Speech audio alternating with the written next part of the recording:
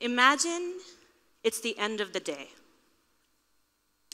You've had a very intense, long day, an exam in the morning, which you've probably spent 2 or 3 days cramming for last minute. Maybe you even played a sport. You stayed back after school.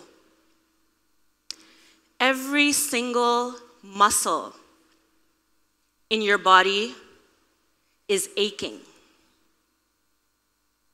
Your mind has been running relentlessly, and all it wants to do right now is rest and relax. So you're excited about going home, right? If you're imagining being in this position. All you want to do is go home, drop your bag, and just lay down in your room. So as you open the door, you're met with this: a decrepit, run-down, crumbling structure. As you walk through the halls, what was once a living room greets you. Your kitchen is falling apart. There's barely any furniture. It looks like these rooms have never even met a mop or even a ghormuchartana. There's so much dust.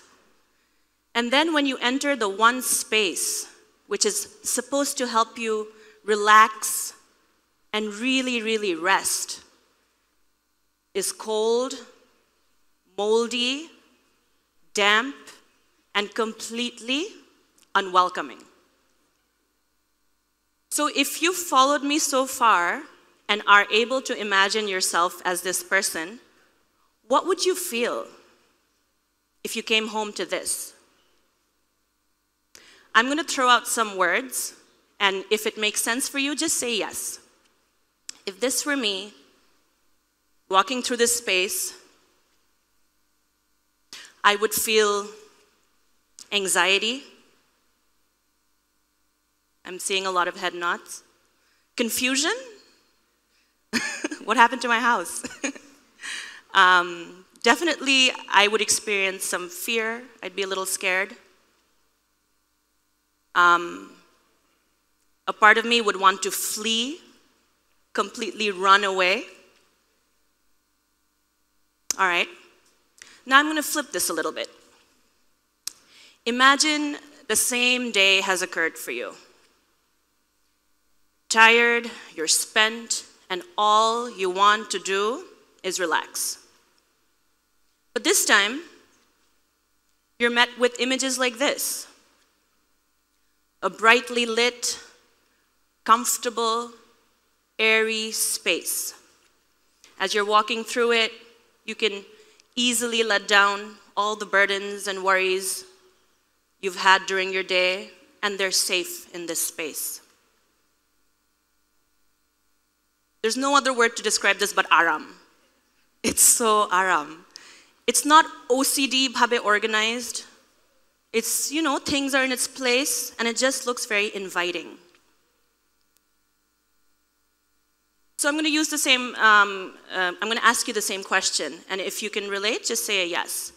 The words that I would be experiencing if I walked through this space would be feeling welcome, relaxed, even a little bit excited. Yeah, and of course, aram, the safety. Right? My favorite word. So I have a secret for you guys. Both of these spaces I just showed you are the exact same structure. They are the exact same home and belong to the exact same person. Seeing some confused faces. So, let me just tell you straight off the bat, these are not real physical structures. This is a metaphor.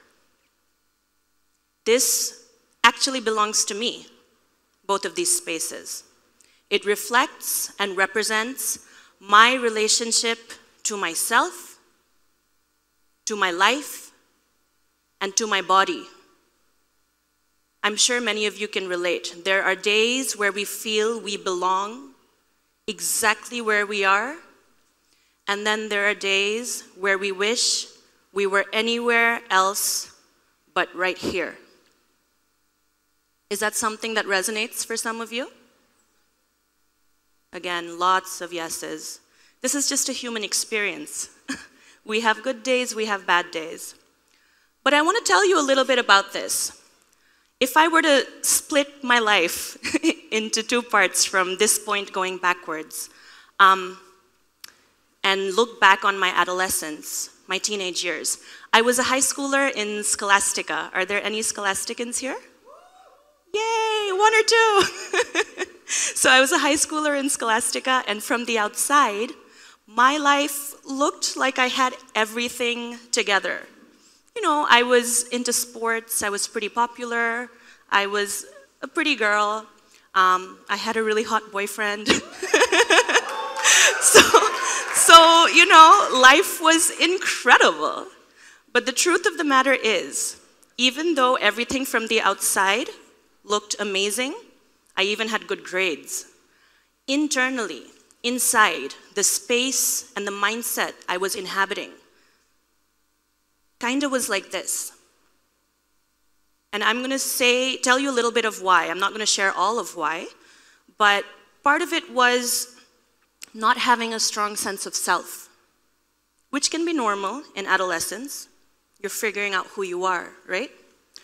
But also, I was one of those, and still am, I say I'm a recovering perfectionist, relentlessly pursuing perfection, thinking that I always had to have everything be perfect. Perfect grades, perfect life. The second I accomplished something, that wasn't good enough. I had to move on to the next part of my life, accomplishing more. As many of you know, when you live like that, you're never enough. All the accomplishments in the world are never enough. So this was what my life internally looked like, when outside it was shiny and beautiful and perfect. The second home. I think I started doing a lot of work to step into this world, this life, this body, around my early 20s, my mid-20s. And I'll tell you what my life looked like from the outside. I'm going to be completely honest with you guys. It was a mess. Mid-20s, late 20s were some of the most challenging years of my life. My father passed away when I was 25 years old, and he is my most favorite human being in the universe. So as you can imagine, that's a heavy one, right? And he was ill for over a decade. So it wasn't just the loss, it was also dealing with and processing his health. Also, in not being able to deal with a lot of this, I had put on about 50 pounds. That may not sound that important, but in our world, that is very important, especially when I was used to having the perfect life in high school. So from the outside, my life was in shambles. But if I were to be honest with you guys, internally, it looked like this. Not because of magic, because I was committed to myself and I was committed to do the work. So I'm not saying love your life only when it looks perfect. I'm saying accept and honor your life, especially when it's not ideal, especially when it's difficult, especially when everything around you is falling apart. Come into your home, this internal home, show up with all your grief, your anxiety, your fears, your anger, and put it down safely in this home. Don't try to leave it outside the house. Once you do that, you'll be working so hard to abandon yourself, your insides will feel like a shell of a life. So a little bit about me and what I do, I just thought I'd put in one slide. I support people to feel more comfortable and empowered in their bodies and their lives. And I also support people To live a life of leadership and service from a foundation of well-being.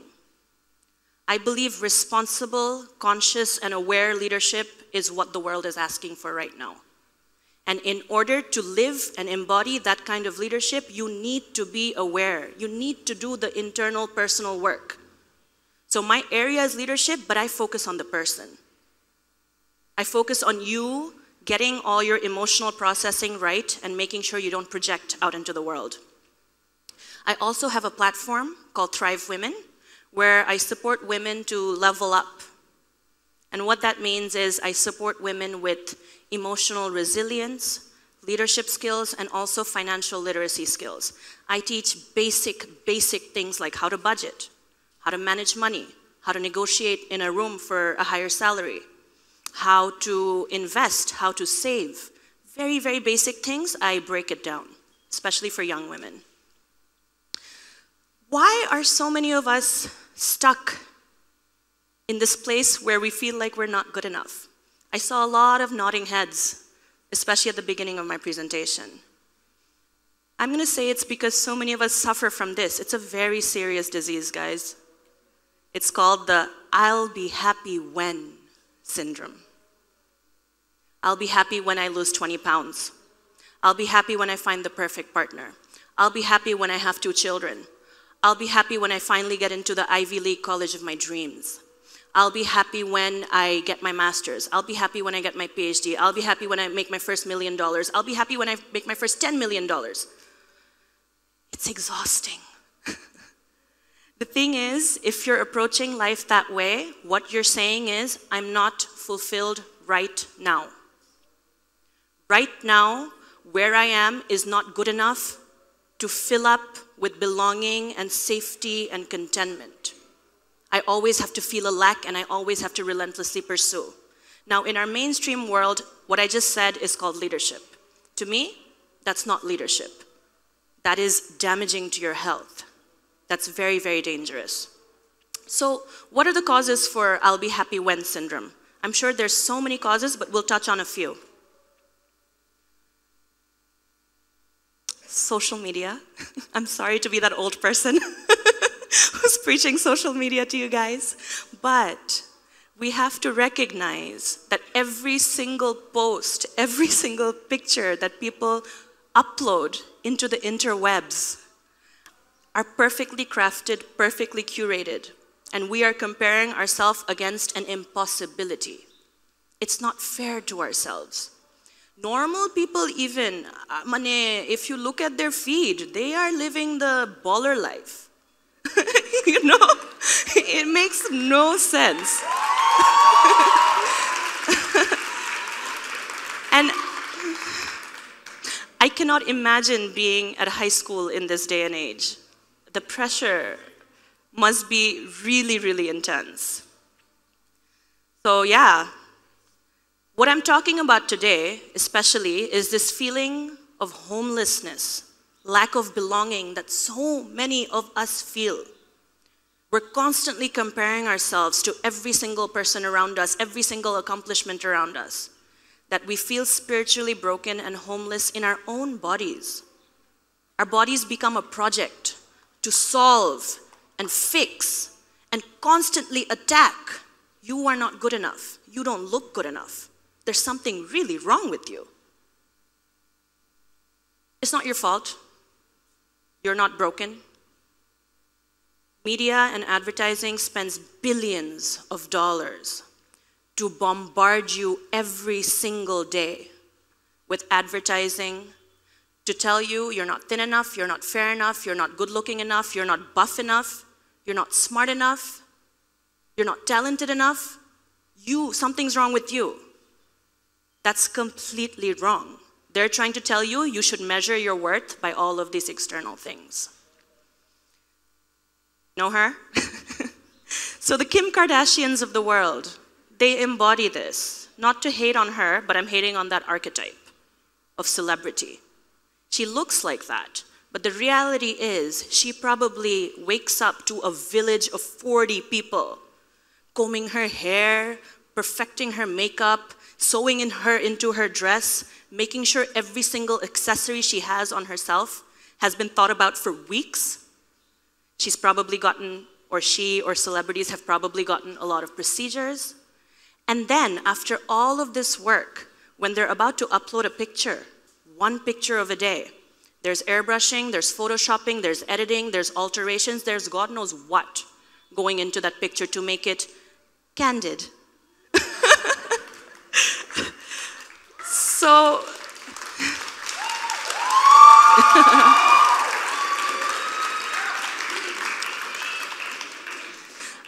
I'm not saying don't take care of yourself. I'm not saying don't take pride in how you look. I love taking care of myself and dressing up. What I am saying is, when you catch yourself constantly thinking about how you look and how you should look and how you're wrong and how you can be better, take a step back. Think about it critically. That damages your well-being. That damages your sense of self. So just be careful and be kinder to yourself. Rest in your body. Have some aram in your body. It's okay. Forget all this. Majhe majhe chobi dekho thik ache, but not all the time. What measures your worth? This is a question, believe it or not, I get a lot from especially young people. Is it how much I weigh? Is it how I'm doing in school? Is it how much money I make? Is it how I look? Is it my health? Am I fit? Is it my past mistakes? Is it my relationship status? It's endless, right? Well, I have big news for you guys. None of these are how you measure your worth. Your worth is infinite. Your value is infinite, and it's infinite simply because you exist. Bas, nothing else.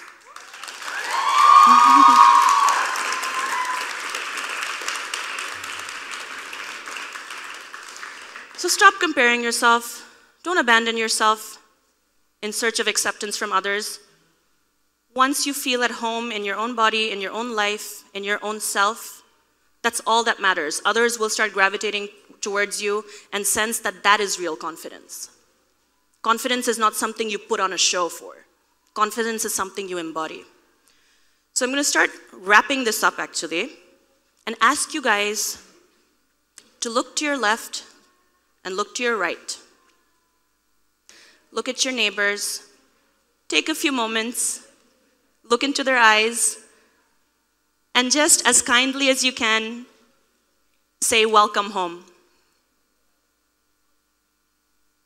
Welcome home. Thank you.